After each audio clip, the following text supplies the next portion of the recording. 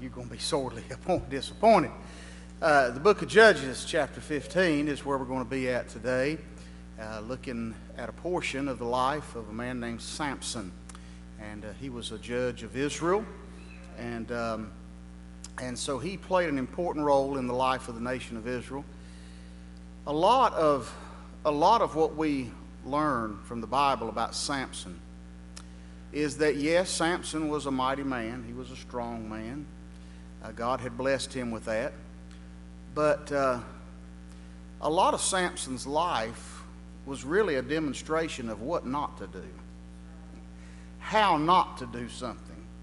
But God used him, and God had a role for that man. And even though he abused the gift of God, and even though he used the gift that God had given him of his great strength many times for very selfish purposes, God still had a plan to use him, and God used him for 20 years to judge Israel before his death. And a lot of times that's what most anybody asks about Samson, all they're going to remember is him and Delilah. You know, that's what most people. You talk about David, they're going to think about David and Bathsheba. They always that old mind, that old worldly mind, it goes right to the fleshly things, doesn't it? All right, so if you got your place in Judges chapter 15, and let's ask the Lord to bless the Sunday school today. Our Father, in Jesus' name, thank you for the opportunity to stand here and teach the adult class once again for Brother Barry Jones.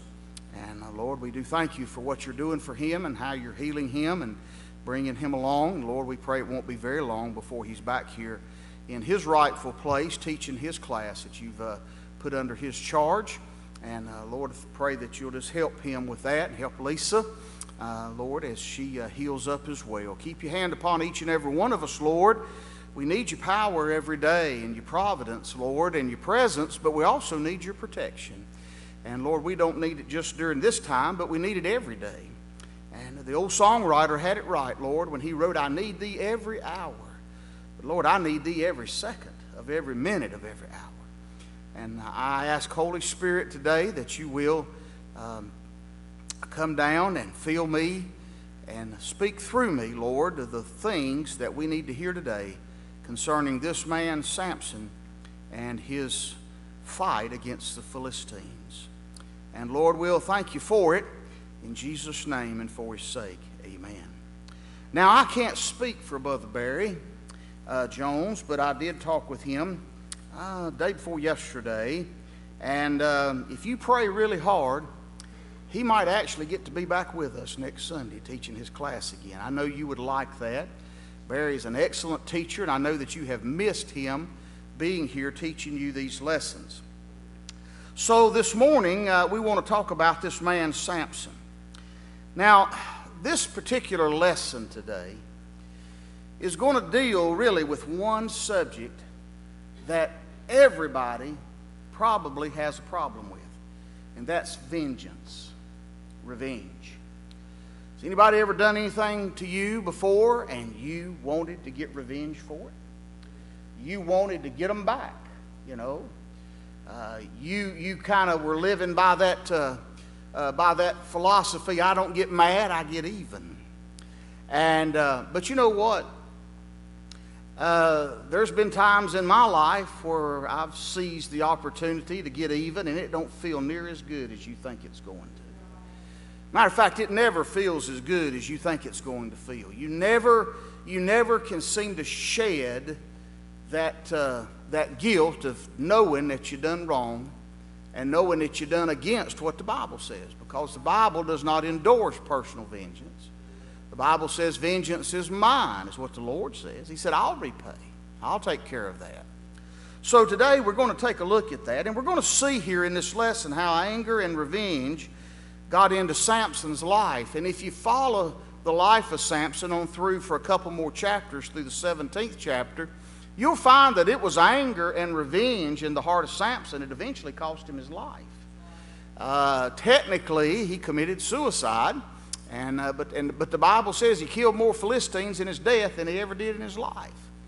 So we see that kind of revenge cost him his life. Now, as we look at Samson today, was he completely innocent? Was he the complete victim of somebody doing him wrong? No, not exactly. Samson was just as guilty as the Philistines were. And I guess if we really want to go back for just a moment, let's take a moment and consider a little bit of background to how we got here to this passage of Scripture in Judges 15, beginning in verse number 9. The trouble kind of got started back in chapter 14 when Samson's eye fell on a Philistine girl. And boy, he really liked her. He thought she was pretty, and he said, she pleases me. And so he went to his mom and daddy and said, I want you to go get that girl for me. I want to make her my wife. I really like her. And his mom and daddy said, well, son, is there not a woman of all of the nation of Israel, you know, of your own people that you find beautiful and you like to have your wife? He said, no, I want her. I want this Philistine woman. Well, you know what, friend, when you enter into supposedly a lifetime relationship with a person who is your mortal enemy or whose people is your mortal enemy, you're going to have trouble. You're setting yourself up for trouble, and that's kind of what the start of all this was. Now, there's a principle in this lesson today that we need to learn, and that is that God wants us to turn those hurtful events in our life over to Him and let Him make them right, and not us make them right. And so, like I said to begin with, it seems like that this man Samson's life was a display of what not to do rather than what to do when facing the temptation to have vengeance on other people. Now, Samson was a man that was truly gifted by God. And his gift was great physical strength. I mean, this guy was just unbelievable. And, just as strong as he could be. And that's what he was known for. And God equipped him with great strength. The Bible says that no man ever before him had. He was the strongest man that ever lived. There was nobody that had strength like old Samson did.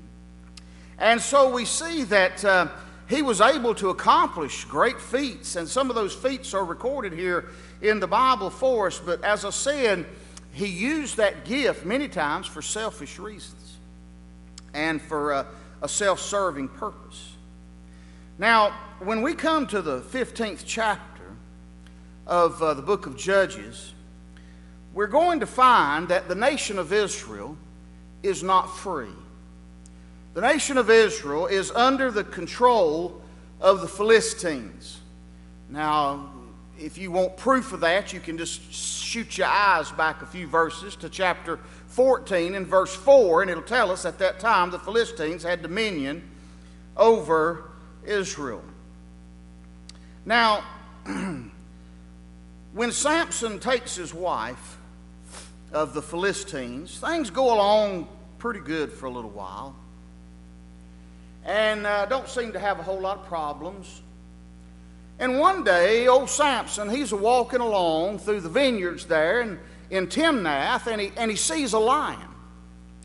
Now, the Bible said it was a young lion, so I don't know if it was a big male lion. It was full of mane, and if you've ever seen a real lion, them things stand they're stand on all fours, tall as we are, humongous animals. But it said it was a young lion, but regardless of what size it was, doesn't matter. I don't even know why I said that. But anyway, the thing wanted to stand off old Samson. Well, now, if you got out there in the middle of a vineyard somewhere and you really didn't have any hiding place or nowhere to climb or nowhere to go, and a lion shows up and stands you off, what are you going to do? Other than maybe drop dead or pass out, or you certainly can't run from the thing. Well, you know what Samson did? Samson fought that blooming thing, and he killed it. I mean, killed it with his bare hands. Didn't have a sword, didn't have a spear, didn't have anything. Killed that thing with his bare hands and just left the carcass laying there. It's great strength. Well, a few days later, he was walking by through Timnath again, And he happened to see that old dead lion's carcass laying there, and he noticed there was a swarm of bees humming around that thing. And he went over to check that thing out, and them bees had made that old dead lion's carcass like a hive to make honey. And there was honey down in the carcass of that lion, and boy, old Samson bit down, started eating on that honey, and boy, he liked that. He liked that, and took some to his mom and daddy, and they ate it. And then he decided he'd be a little smart, so he told his Philistine brethren by marriage, he said, I want to pose a little riddle to you. So he gives them a riddle about the lion and the honey in the lion. And he says, I'm going to make a bet with you. He didn't have any business doing that. And he said, I'm going to make a bet with you. He said, if you can't figure out my riddle in 7 days, he said, you're going to owe me some changes of garment and other things. But if you figure it out in 7 days, then I owe you. And old Samson thought he had him, you know. But Samson's wife was a Philistine, right? Well, it comes down to day 7, and they ain't figured the riddle out yet. And so they come to Samson's wife. And they said, you get that boy of yours, you get that man husband of yours to tell us, or to tell you, the answer to that riddle, or we're going to kill you. We're going to kill you and your daddy. And boy, they're serious about that thing. So she goes to squalling and crying to Samson and says, why don't you tell me the answer to that riddle? You don't even love me. You hate me because you won't tell me the answer to that riddle. He said, well, I ain't even told my own mom and daddy. Why should I tell you? And she goes on, squalls, kicking and screaming and pitching a big fit. Of course, if I was under threat of being murdered, I don't know how I'd feel about that thing. But finally, old Samson gave in to her and told her the answer to the riddle. You know what she done? Was her faithfulness to her husband? No. She ran straight to them Philistines and told them the answer to that riddle. Well, then they thought they was something. Do you see the tension building? I'm trying to give you a foundation. Do you see the tension building? Started with taking a wife of a sworn enemy, and it's just getting worse and worse all the time. So now the Philistines come to him, and they say, hey, we got your answer. We got your riddle figured out here. We got your riddle all figured out. And we know what the answer is, and they give him the answer. And in chapter 14, verse 18, he said this to those Philistines. He said unto them, if ye had not plowed with my heifer, ye had not found out my riddle. In other words, you didn't figure this thing out on your own. You had to get the answer from my wife. First revenge takes place. So as we come into the last 2 verses of chapter 14, the Spirit of the Lord came upon Samson. Now you got to remember, back in the Old Testament day, the Holy Spirit did not come upon a person and abide with him forever like it is now. The Lord would put His Spirit upon a man and take it back off again as was needed for the will of God. You'll remember when David, later on, that when David sinned against Bathsheba, when Nathan come to expose the sin, David cried out to the Lord and asked the Lord, take not thy Spirit from me, because the Spirit was on him. And so it came upon Samson, and Samson was able to rise up, and you know what he done? He killed 30 Philistines. So what did that do to the Philistines? Well, the Philistines got mad. And so the Bible tells us that when we come into chapter number 15, that Samson goes down to visit his wife. He wants to go see his wife. They don't have the best of relationships, but he wants to see her anyway. And when he gets down there, her Philistine daddy refuses to let Samson see his wife. He said, well, she told me that you hated her. So see, she runs to daddy.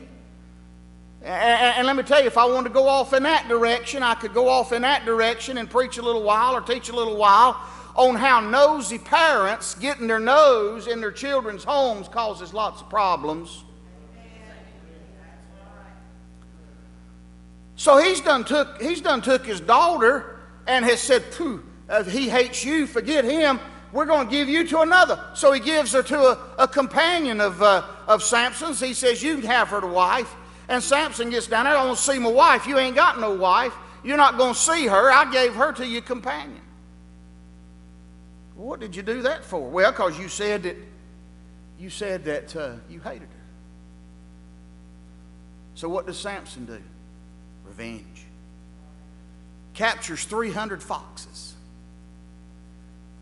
And he puts firebrands on their tails and ties them together and sends them out through the cornfield and through the olive vineyard and burns up the entire corn crop and all the olive crop, burns it slap to the ground with them 300 foxes. So what do the Philistines do? Revenge. Revenge. So they come back now and they go back to Samson's wife and to Samson's father. And they kill them. And they burn them with fire. Now, how do the Philistines know to kill Samson's wife and father? Because they went and said, who burned up our corn crop? Who burned up our olive vineyards? And they said that was Samson that did that. And so they go in retaliation and they kill Samson's wife and father-in-law. Doesn't sound like much of a way to live, is it? So Samson finds out that his wife and father-in-law are now dead. And what does Samson do? In verses 7 and 8, he goes out and he kills more Philistines. It's just back and forth. Back and forth. There's no healing. There's only harm. There's only war and not peace. And so when we come to our lesson in verse number 9, it's now time for the Philistines to take their turn at revenge again. And so they come up in verse number 9, and they went up and they spread themselves, the Bible says in verse 9, and they pitched in Judah and spread themselves in Lehi. Now, they do this without announcing they're coming. They just show up at this place called Lehi. And the men of Judah, who are under oppression, under the capture of the Philistines, under the control of the Philistines, they go out there and they say, why are you here? Why have you come up here and spread yourself up here at Lehi? We've not done anything to you. Why are you here? And they said, we're here to bind Samson, and to do to him as he hath done to us. You know, in the New Testament, the Lord Jesus gave us the golden rule. And the golden rule has been misinterpreted to say, do unto others as they do unto us. It's not what it says, is it? It says, do unto others as you would have them do unto you. But Samson is living by the philosophy, and so are the Philistines. What you do to us, we're going to do to you. So the Bible tells us in verse 11, then 3,000 men of Judah went up to the top of the rock, Edom, and said to Samson, knowest thou not that the Philistines are rulers over us?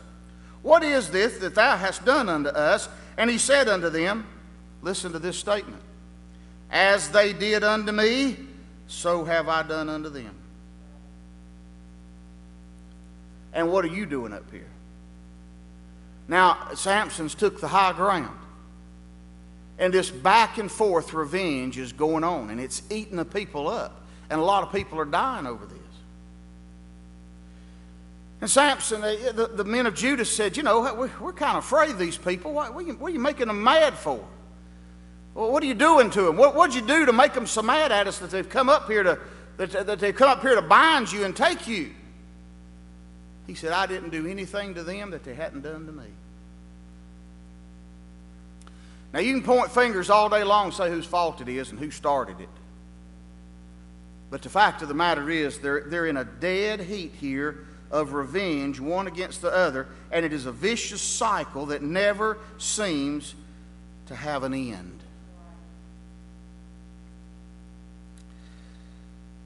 So Samson asked them, or basically indicates to them, what are you doing here? And they said, that the men of Judah, in verse 12, they said, well, we've come down to bind thee, that we may deliver thee into the hand of the Philistines. And Samson said unto them, swear unto me that you will not fall upon me yourselves. Go ahead and bind me if you want to. Well, Samson knew they wasn't going to be able to put anything on him. It was going to hold him anyway. He said, but you promised me you're not going to kill me. No. They said in verse number 13, no, we'll but bind thee fast and deliver thee into their hand, but surely we will not kill thee.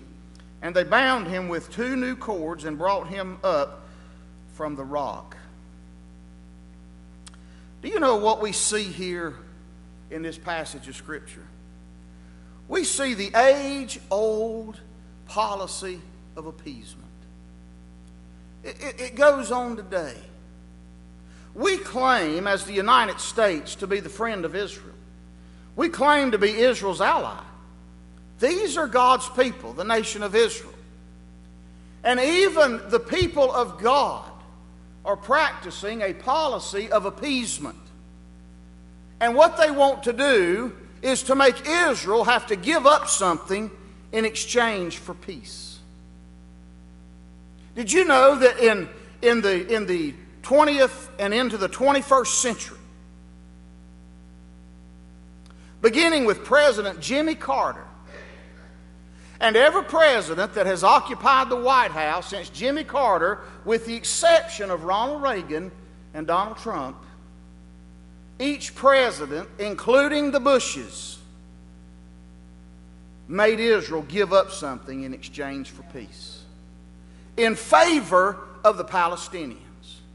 Now, the Palestinians are the direct descendants of the Philistines. So this battle that's going on in the Middle East now between the Palestinians and the Israelites, this isn't something new. This isn't something that happened a few years ago. This is something that happened thousands of years ago and still goes on today. And so the people of God, because they're afraid of the Philistines, are willing to give up one of the strongest men, the strongest man in the nation of Israel. They're willing to give him up to the Philistines in exchange for peace. A peace that'll never come.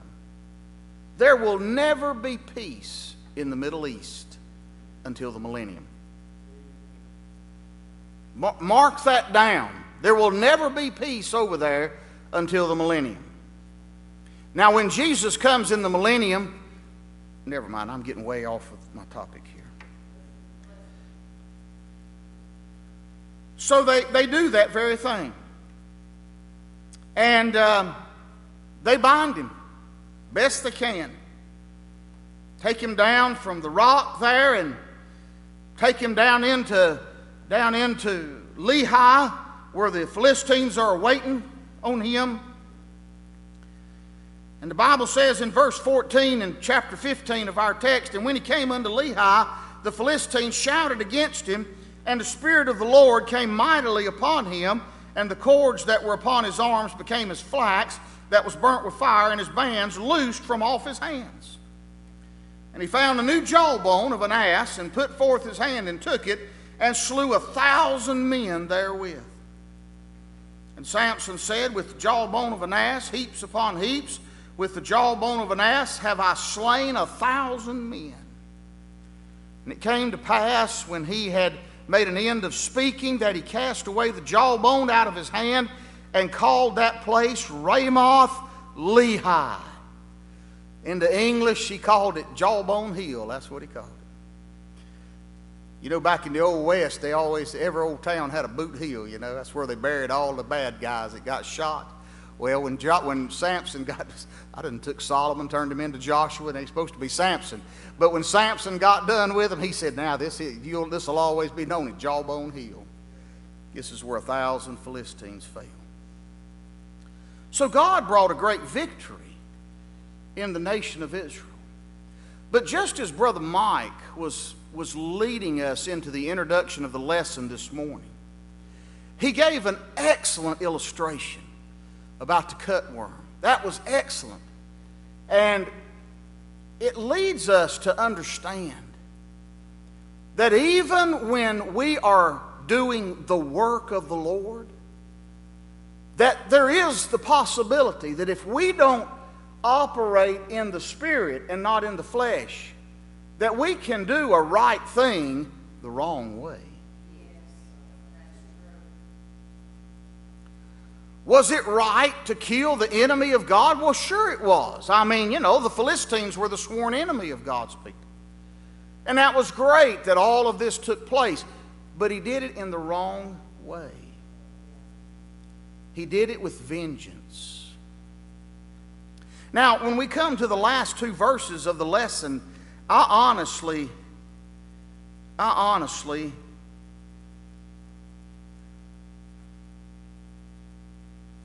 have a time with this. Actually, back in verse 18, when the battle was over and Solomon had destroyed those Philistines, he makes a statement to the Lord that to me is very arrogant. And in verse 18 it says, "And he was sore athirst and called on the Lord and said, Thou hast given this great deliverance into the hand of thy servant, and now shall I die for thirst and fall into the hand of the uncircumcised?" Rather than falling down on his knees and thanking God for the strength and for the power to bring a great victory in the life of God's people, he said, "Now I've done a good work down here, and I'm about to thirst to death." He said, "You gonna let me thirst to death, God, and let me die and fall in the hands of these Philistines anyway?" But in verse number 19, the Bible says, "But God clave an hollow place that was in the jaw, and there came water thereout. And when he drunk, his spirit came again, and he revived. And wherefore he called the name of the place En-hakkore, which is in Lehi unto this day. And he judged Israel in the days of the Philistines 20 years." God had a plan for this man's life. So I guess what the takeaway that we want to get from the lesson today is that Samson used the strength that God had given him, but he used it in a very impure manner. One of his big violations was that he violated his Nazirite vow, which one of the vows of a Nazirite was to not touch anything dead. He did that twice in our scripture today. He touched the lion after it was dead, then he touched the dead ass to take the jawbone of the ass. He did great works, but he violated his convictions. Samson's thirst for personal vengeance never led to peace between himself and the Philistines or with Israel. The only thing Samson ever accomplished with his life was more war and more fighting. If there's anything that we want to learn this morning and take away from our lesson, is that desire for vengeance is dangerous, because it can quickly overtake you and put you from a place where you think you're a victor and make you a victim. Let's bow our heads. Father, thank you for this lesson on Samson today. And Lord, as we just took a panoramic view of this situation, Lord, we have to admit that Samson was not free and clear. He really maybe should never have taken a wife of his mortal enemy. It caused him trouble time and again, and had such a vengeance in his heart. But yet you wrought the victory for your people, and you used him for 20 years. But we also know that that vengeful heart of his wound up getting him captured, getting him placed into slavery, and eventually cost him his life. So, Lord, help us as your children to not only do right, that's a given, but may we do right the right way, not our way. Lord, we pray that you'd bless our teacher, that he could be back with us again next Sunday and pick up in the lessons. And Lord, we ask you to dismiss the Sunday school class with your grace and mercy, and bless the 11 o'clock hour, we pray. In Jesus' name, amen. God bless you. Thank you for coming to Sunday school.